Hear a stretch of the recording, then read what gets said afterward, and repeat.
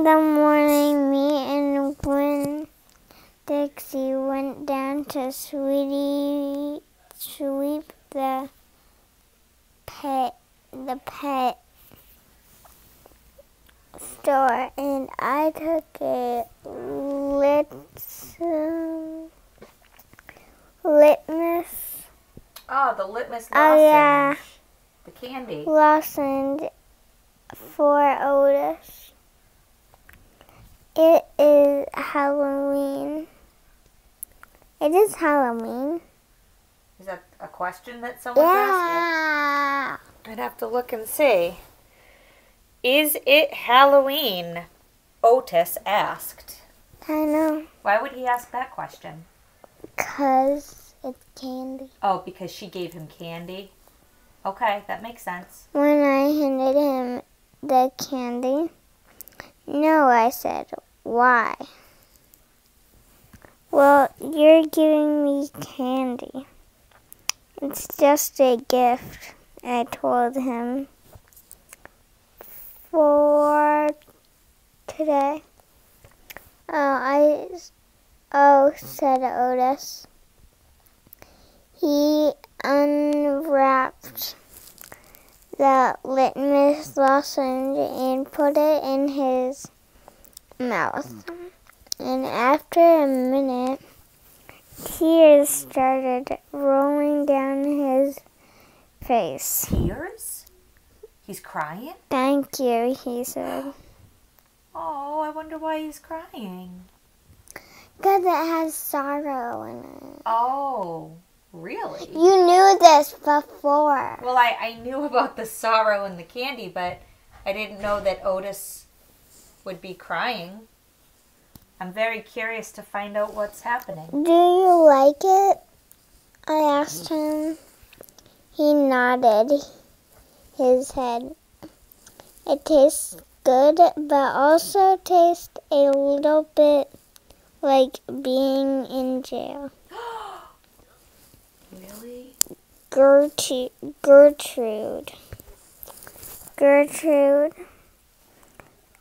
squawked, and that's a parrot. Yes, the parrot in the pet store. Yeah. Gertrude. Squawk. She picked up the litmus lozenge wrapper in her beak and then dropped it in it and looked around. Gertrude, quack! She screamed again. You can't have any, I told her. It's not for birds. Then real quick, before I lost my nerve. Yeah. Or she I lost her said, courage. Otis, where you in jail? What were you in jail for? That's the question we've been waiting for. Oh, wait, it says, are you a murderer? Wait a minute. No. Opal just asked him if he had been a murderer. Yeah. Are you serious? Oh my gosh, what's his answer? No, ma'am. No, ma'am. No, ma'am. He said, are you a burglar? Oh, she's just asking him everything. No, ma'am. Otis said again. He stuck on his candy and stared. Oh, he sucked on his candy and stared? Down at the pointy toad. Oh, yeah, his his pointy-toed boots, right? Yeah, boots. I remember those boots. Yep.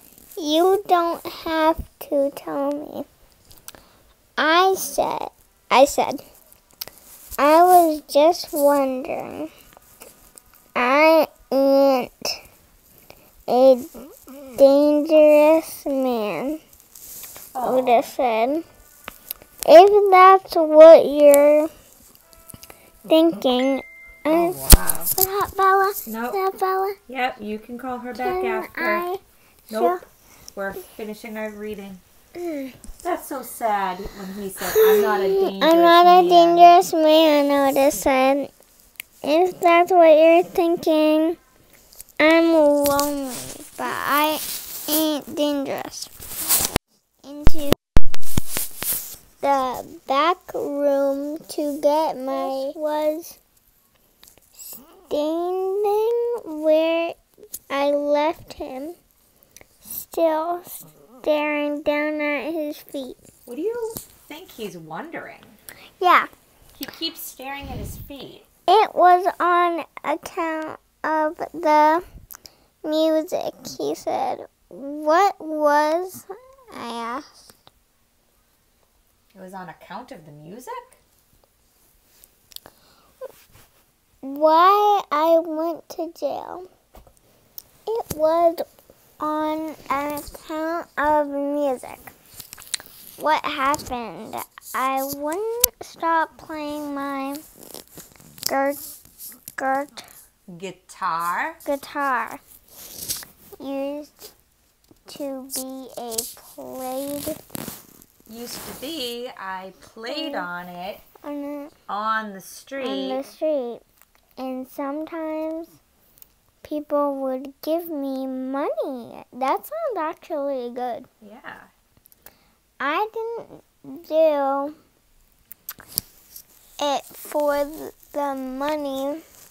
I did it because the music is better if someone is listening to it. Okay. Anyway, the police came and they told me to stop it. They said how I was breaking the law. What the heck? They said he was breaking the law because he was playing guitar on the street? Let's learn more. And the whole time they were talking to me, I went right on playing my music. So wait, he wasn't even listening to the police? No. And that made them mad. Ooh. They tried to put handcuffs on me. And he said, I didn't like that. I wouldn't have been able to play my guitar with things on. They handcuffed him because they thought he wasn't listening? And then what happened? I asked him. I hit them. He whispered. You hit the police? Wow. He must have really lost his patience. Yeah. You hit the police? One of them, I knocked him out. Oh, so Yep, he knocked him out. and you're dead. You should not hit a police officer. Shouldn't hit anybody. Then what I just happened? hit you guys who were watching because I just went like... Zed, don't be rude.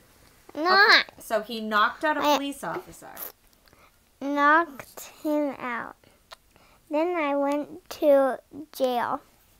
And they locked me up. And wouldn't let me have a guitar. My guitar. Wait, are there bathrooms in jail? so.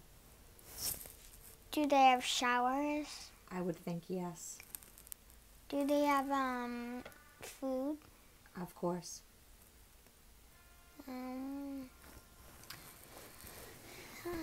Nana always said never do something bad because they only feed you bread and water in jail. Yeah, that's food. No, like, do they feed you brownies or sandwiches? Maybe Otis is going to talk about what he ate in jail. Let's keep reading to find out. And when I finally let me out, they made me promise I wouldn't never play my guitar on the street again. He looked up at me real quick and then back down at his boots. And I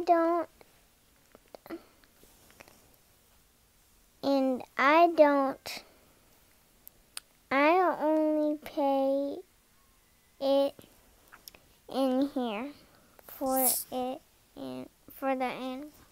Oh, so wait, the police said when you get out of jail, you can't play the guitar on the street. Yeah. And he said, and I don't. I only play the guitar in here, in the pet store. Yeah. Okay. Can you play your guitar now? On the street, I suppose you could, as long as you're not a disturbance to others. So you would have to, like, maybe check with the people nearby, because someone may not appreciate it. Usually people appreciate it, though, because it's musical art. You know, like, so, like, what you do in music class. You could go downtown and you could, like, play music maybe at the coffee shop or at Zoomies. Right, Zoomies. Yeah, we've seen that before.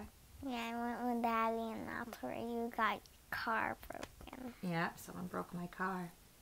All right, so it sounds like he was told he cannot play on the street, but he does play in his store. Yeah. So let's pick up with Gertrude. Gertrude is human.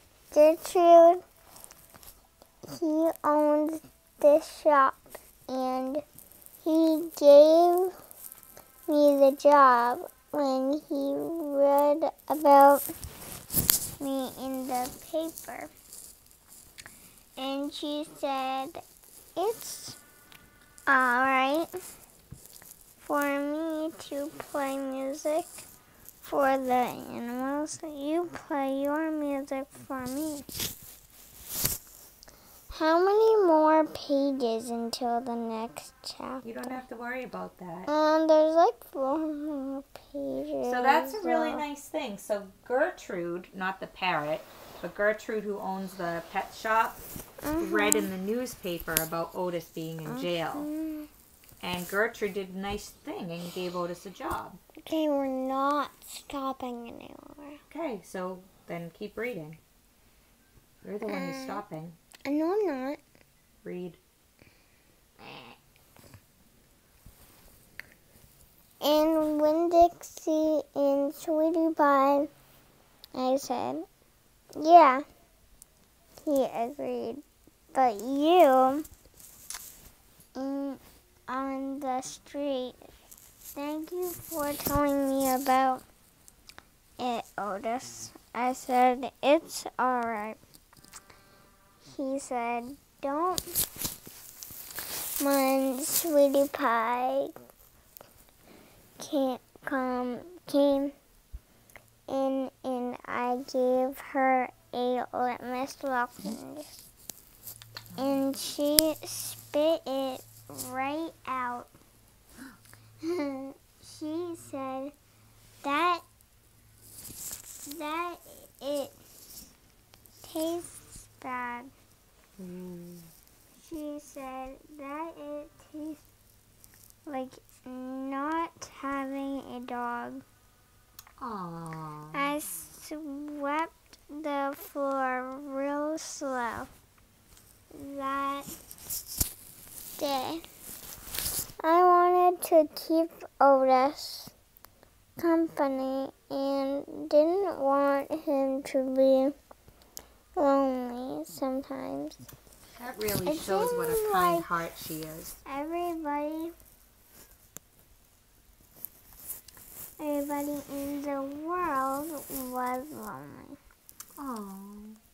Oh, I thought about my mama. Thinking about her was the same as the whole you keep on feeling.